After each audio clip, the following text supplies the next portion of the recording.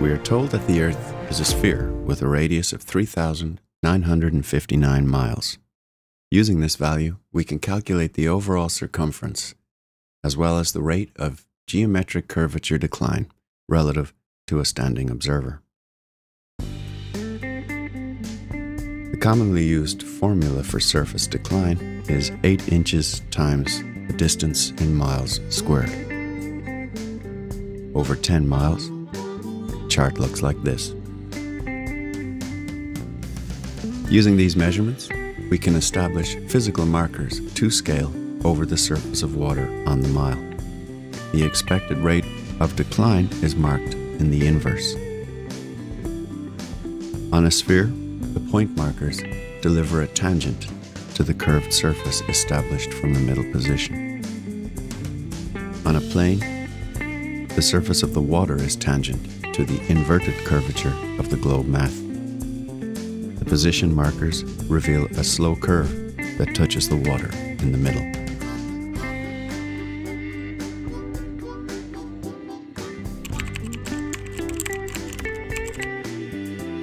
Based on observations such as this one, viewing 8 miles on a frozen lake, and this laser test at 21 miles, it can be seen that the following viewing ranges are practical.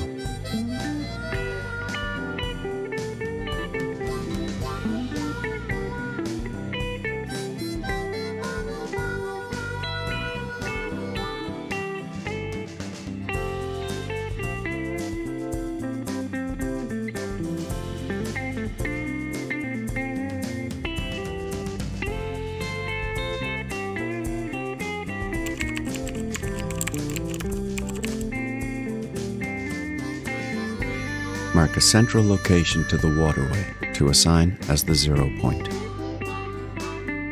Travel away from the center, marking each mile with a vertical post. The top of each post should be set at the height of the expected decline relative to the original position. The 5th mile is marked with a post that rises 16.67 feet from the surface of the water. The posts must form a perfectly straight line when seen from above. The resulting series of markers can be viewed, photographed, and video recorded from many angles and distances. Viewing from either end is a priority observation.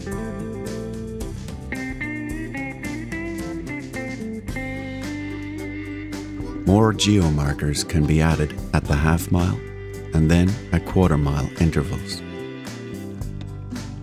Under incredible circumstances, where funding is plentiful, the position markers could be connected with a cable system, which could potentially be lit with LED lights.